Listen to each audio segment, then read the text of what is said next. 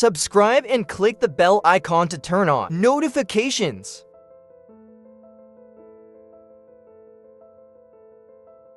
The desktop feature in Windows 11 helps you stay organized when you have lots of windows and applications running.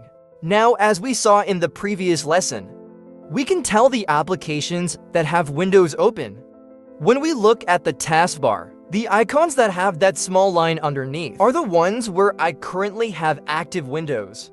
Now, it might be that I have so many windows open that it becomes unmanageable to organize them on one desktop. So what we can do here is utilize the desktops feature in Windows 11 and spread our windows across multiple desktops. As I mentioned in the previous lesson, it's kind of like having multiple monitors, but virtually. So if we hover over the desktop's icon in the taskbar, notice that I have desktop 1, which is the desktop I'm currently looking at. And then I have the ability to add more desktops. So what I want to do here is click on this plus for new desktop. And now I have desktop 2. I could even add a third one if I wanted to as well, just by clicking this plus again. So now I have 3 different desktops, and I can spread my windows across them accordingly, because the fewer windows that you have to manage on your desktop, the easier it is. Another thing I can also do here is I can rename these desktops and give them a more meaningful name. So for example, maybe on this first desktop, I want this one solely for my Microsoft applications. So I'm gonna name that Microsoft Apps.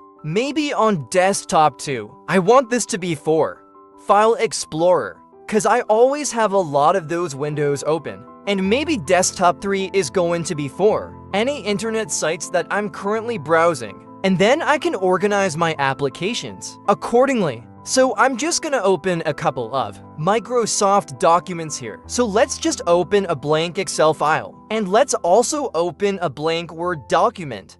If I go down to the desktop button, you can see that both of those windows are currently open on the internet desktop. So those are in the wrong place. Now what I can do here is I can click on this desktop button, and it's gonna show me my desktops at the bottom, and it's gonna show me all of my open applications. And I can then organize these onto the different desktops by dragging and dropping. So I want all of my Microsoft apps together. So let's grab this Word window and drag and drop it onto the Microsoft apps desktop. I'm gonna grab the Excel window, and I'm gonna drag and drop that onto Microsoft apps as well. I'm gonna do the same with these File Explorer windows. So I'm gonna drag and drop, and drag and drop. And finally, we have this internet browser, and we're gonna put that on the third desktop. Now, I'm currently clicked on the third desktop, which is why it's appearing just here. But now if I jump across to the File Explorer desk space, there are my File Explorer windows. If I jump across to the Microsoft Apps web space, those are contained here.